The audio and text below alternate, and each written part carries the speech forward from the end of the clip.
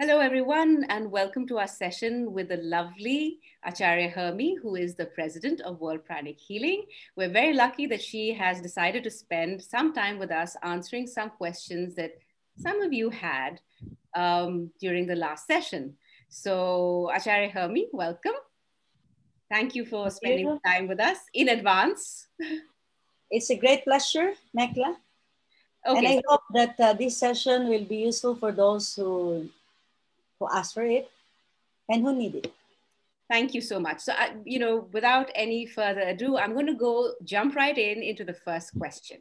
So the first question somebody asked about karma. This is a very interesting topic. And looking at this question, I'm just going to read this out right now so everyone knows.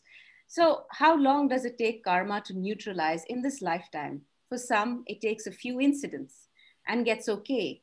But for others, it comes in stretches like losing jobs when it was going smoothly, when, own brothers, sisters, not true, making heavy losses, banks are pressurizing for loan settlements, all saved, all saved and earned, gone, now emptied stage. The all above happened in 6 months' time.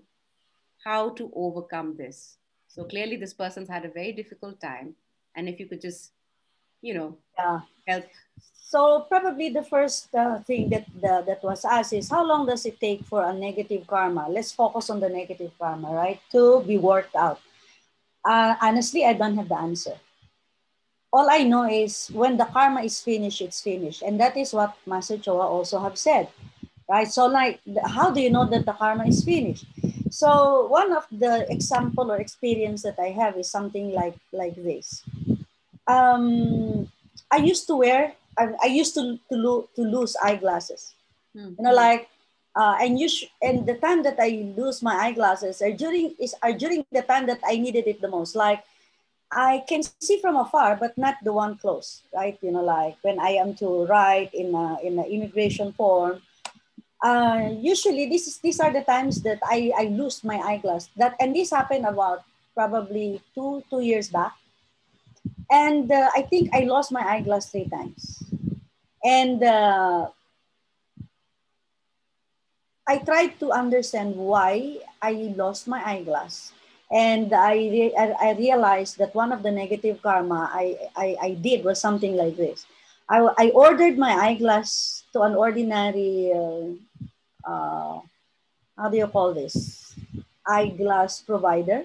How do you call them? Where you buy your eyeglass? Optometrist. Yes. And when I ordered it, I usually look for a sale, like 50% discount. So I'm 100% sure it's discounted. However, when I gave my 50% payment for them to prepare the eyeglass, and when I went back, they are asking for more. And they say they committed a mistake in giving me a discount when there is no discount at all. So I said, I'm 100% sure that it's discounted. So in short, I did not pay for the balance. I only paid for what I'm expecting to pay. And after that, Mekhla, I lost my eyeglass 3 times in a row. And you had to buy.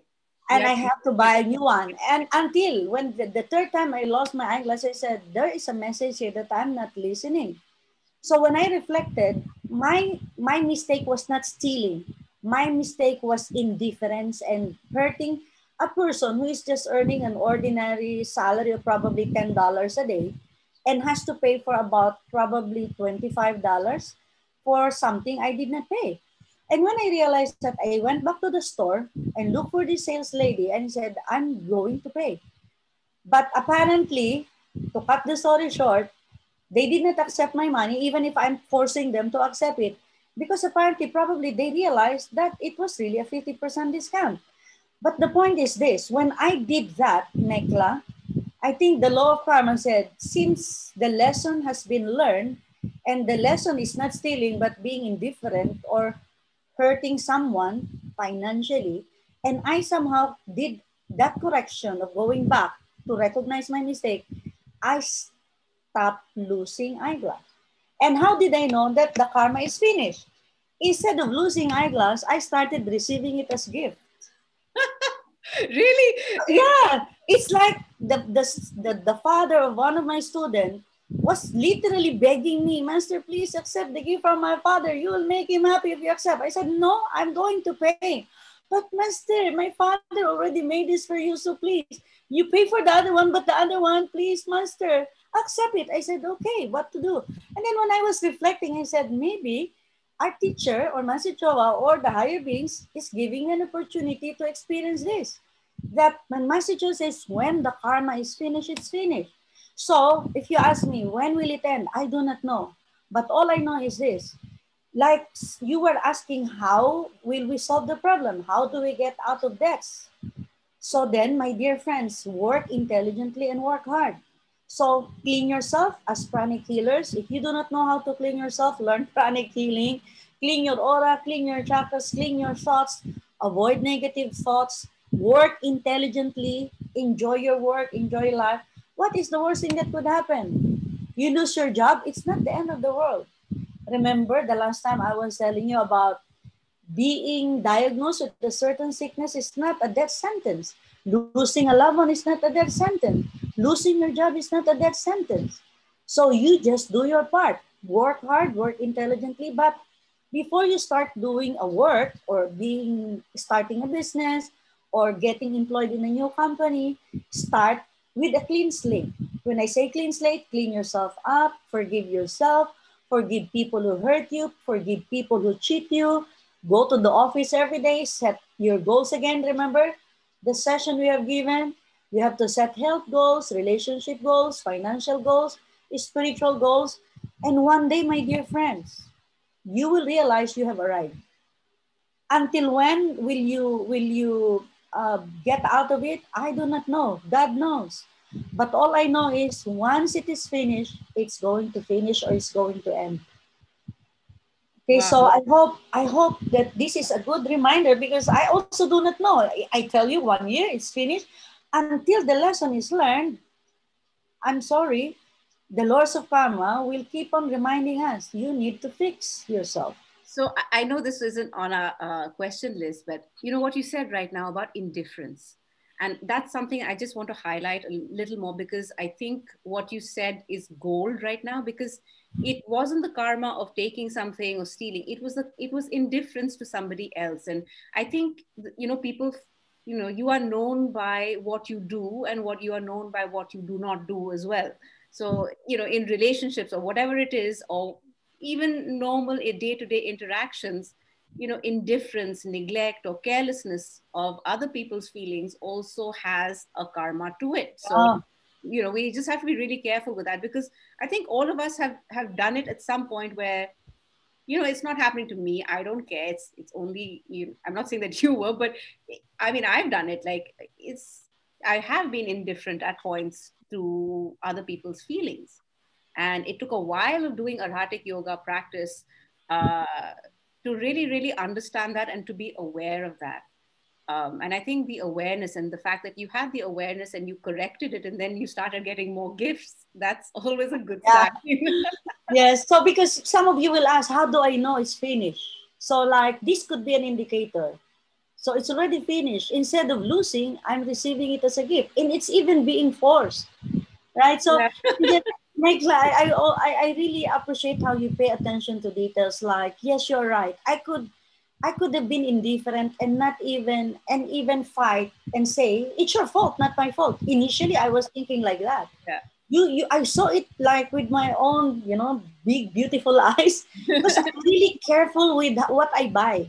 So it's like, I don't want to spend much money on these things. I said, I know it's 100%, I'm sure that it's 50% off. So yes, Mekhla, this is sometimes what we tend to forget. Like, we do not care about what other people feel as long as, yes, I'm right. Yes, I know I you have are. to be right. Yeah. Yeah, I am right. You are not the right one, or you are wrong. But Master Cho said, it doesn't matter who is right or wrong, right? It's a matter of doing the right thing. Maybe they were mistaken, but can I listen? I did not listen. So can you imagine this person has to pay $10, that's about 500 Yeah. pesos. How much do they earn in one day? It's like 2-3 days salary. Wow. So yeah, it was a good lesson, and I said, okay, master. That's why when things happen, like I don't get what I want.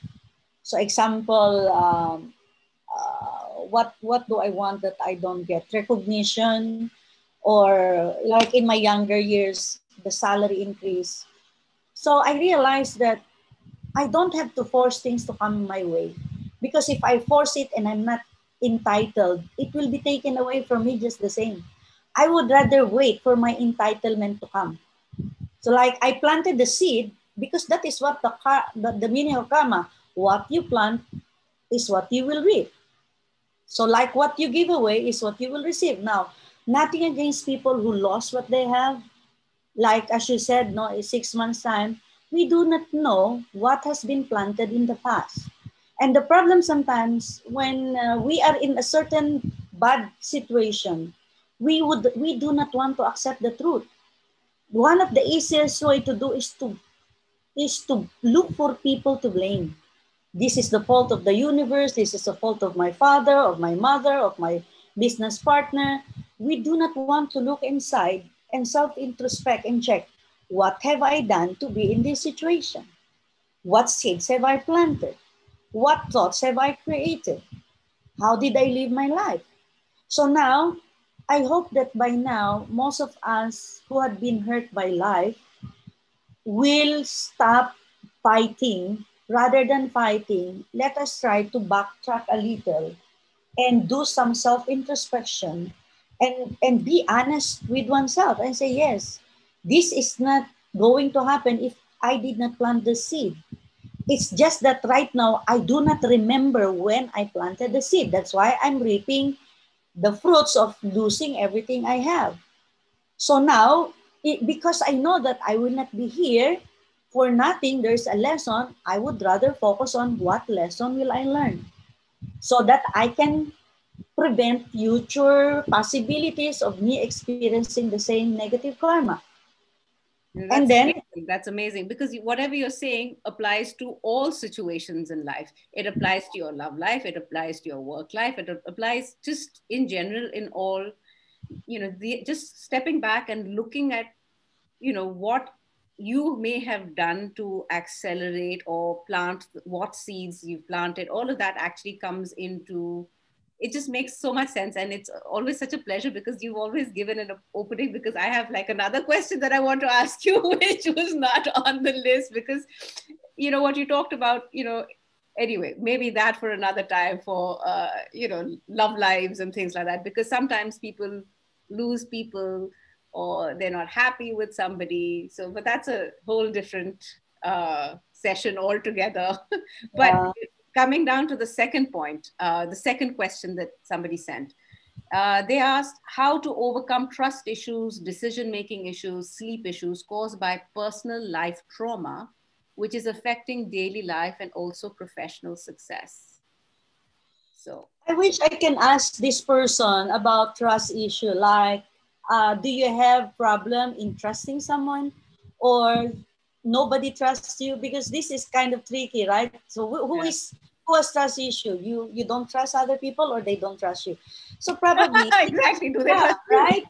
Yeah, True. yeah, because True. you say like, how come people don't trust me? So that's we need to take this in a different perspective now, or I cannot trust someone anymore. So probably let's talk about trust issue. I cannot trust someone who hurt me or who cheated me. Right now, going back to the law of karma, what you plant is what you reap. And this will also answer that of how will I make people trust me? So it's like the question, which comes first, the chicken or the egg? True. Right? Will will, Exactly. The chicken or the will egg. I trust, like, will I trust people first, or do I expect people to trust me? Which comes first? So I think it should be both. Like, I need to trust people, and I need to earn the trust of other people. So like the trust, I need to develop trust to myself. Like example, I promise to do my thorough regular practice of meditation. And I have to wake up early, and I have to trust myself that I keep my promise.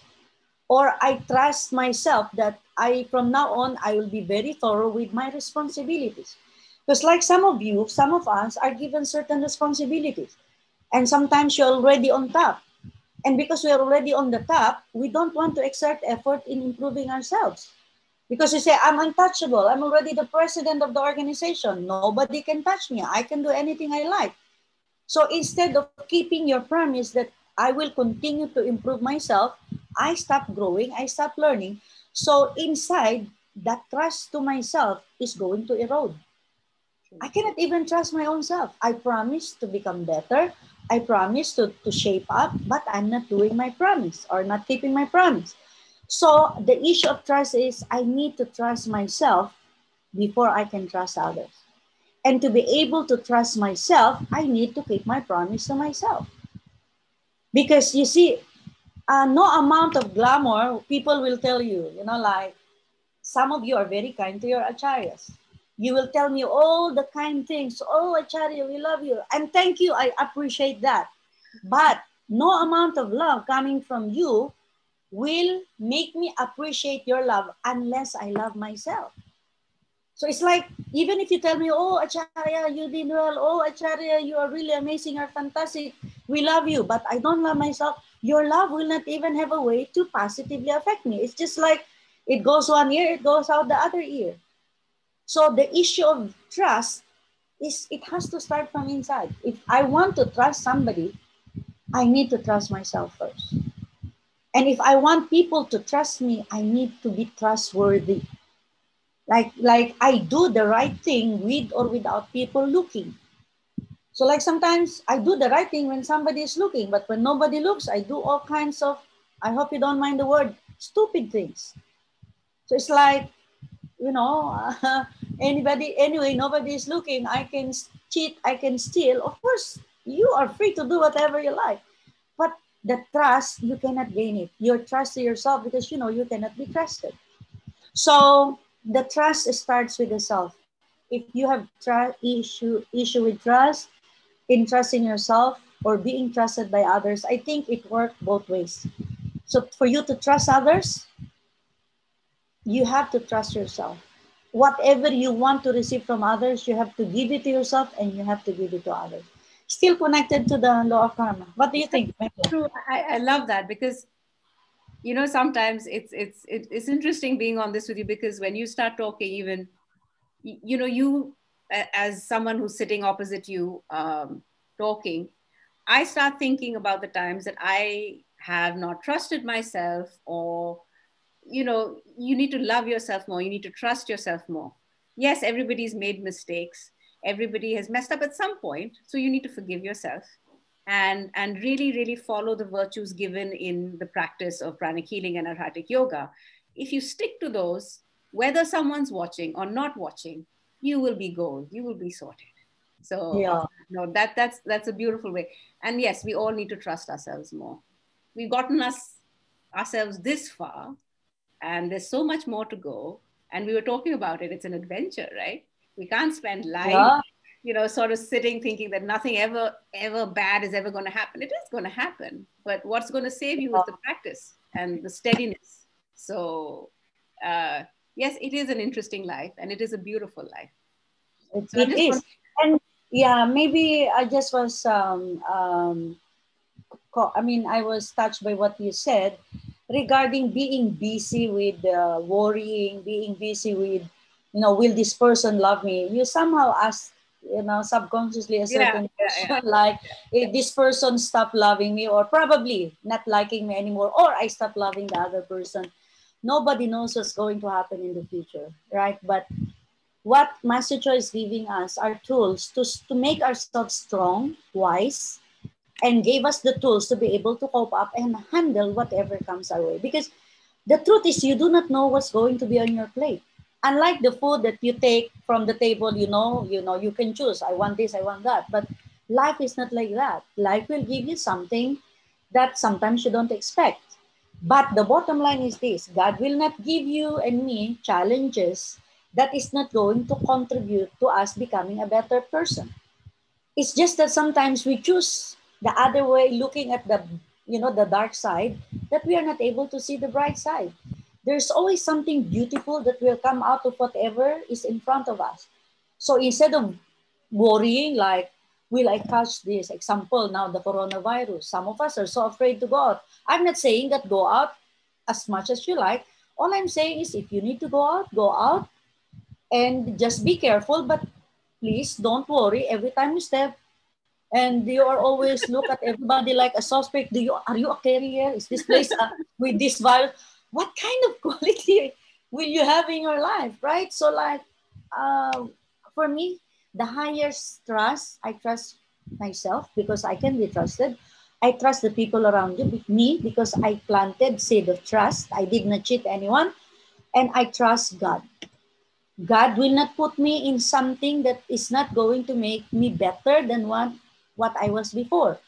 It's just that sometimes this mind do not understand what I am going through. But as we use Master Cho's teachings on purification and, like intelligently living our life, enjoying every moment of our life, it's just a matter of time that all these clouds of thoughts and emotions will leave us and there will be so much clarity. So like right now, no? Yeah. Mekhla, in the place where I am, earlier, the sky is very bright. Now it's full of clouds. But in a while, the clouds will go away. The clouds will not always be there. So, but for us to remove the clouds faster, instead of waiting, that's why we have pranic healing.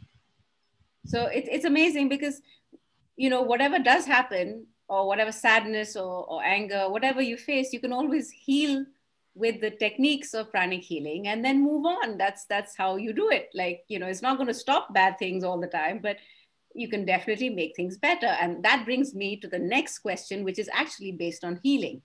And someone writes in, say, we have a desire that our loved ones are healthy in body, mind, and soul. When a member of the family has cancer and I do healing, but the person only believes in charismatic prayer and will not use the forgiveness techniques for inner forgiveness and peace, will the healing still be effective?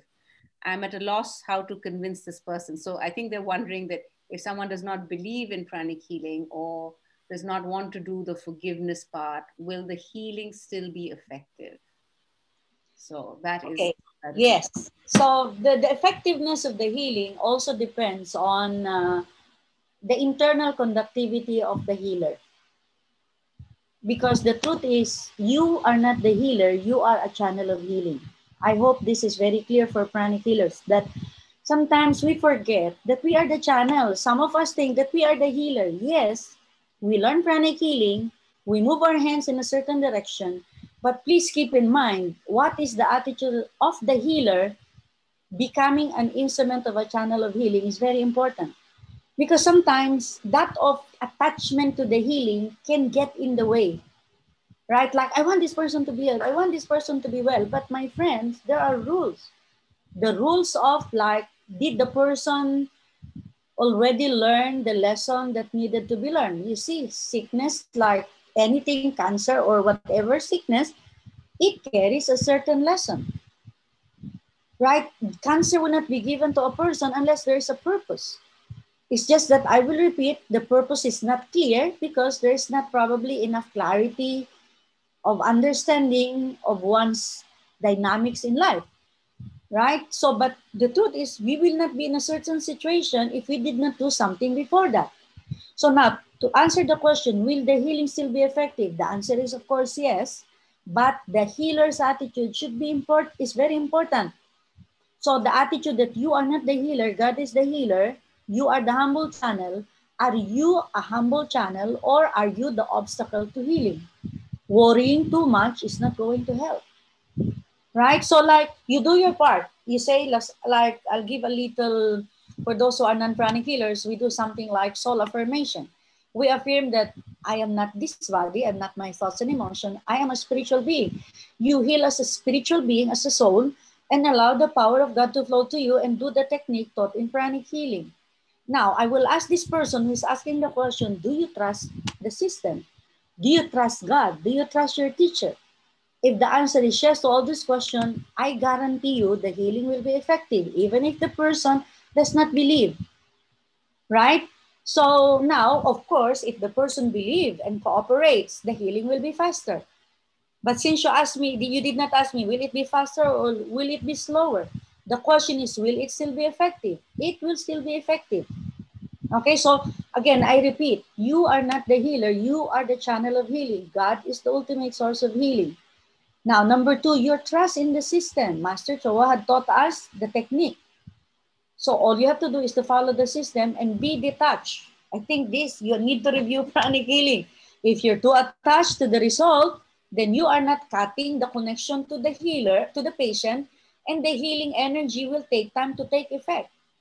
It's true. So, She's sounding really worried, and that worry is permeating. Obviously, if the worry is there, that it doesn't, yes, does it not there, so the healing will obviously be influenced by that worry. So of she has course. to take a step Yes, back and follow the yes. protocol. Actually, that's all that's given, and that actually brings us to that was the last question. I'm sure that there are many more things, because you've opened another beautiful line of discussion, and I could go on and on and on, but I did only say that I will only take your short period of your time.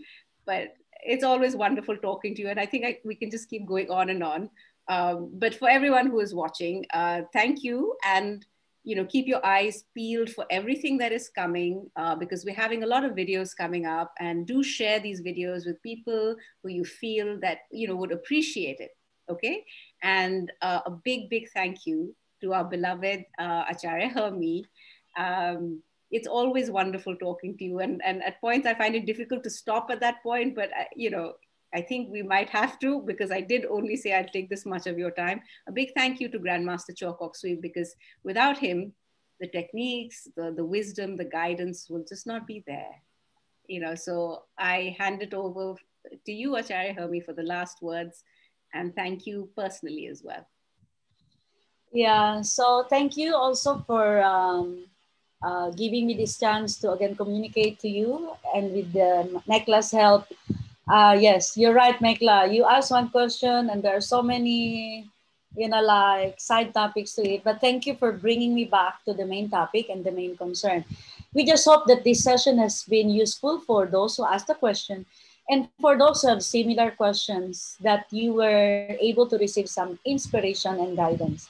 And whatever it is that we were not able to take up here, may the blessing of God be with you, the guidance of the higher beings be with you, to live your life happily, peacefully, joyfully, successfully, and everything that is good will come your way.